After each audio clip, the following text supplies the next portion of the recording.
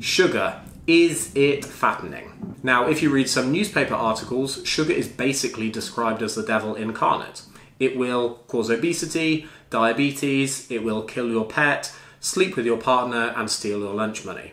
But is this reputation deserved? Firstly, high sugar intake is associated with higher body weights. This has been shown in the literature, both in terms of sugar and sugar-sweetened beverages specifically. So, that's that.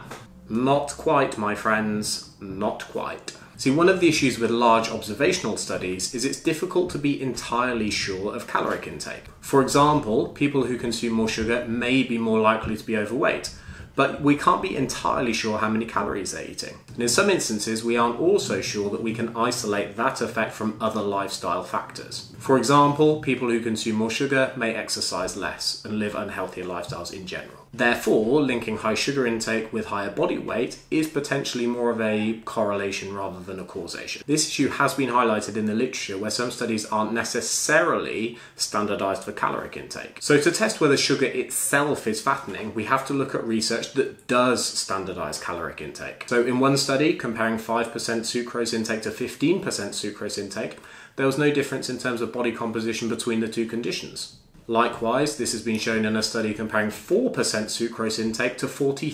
sucrose intake. So we know that you can consume sugar within your diet without ruining your physique, assuming that your calories are in check. So is sugar fattening compared to other sources of carbohydrates? No, not on a calorie for calorie basis. Now, does this mean you can consume as much sugar as you want as long as your calories are in check? Hypothetically, sure. Would it be a sensible idea?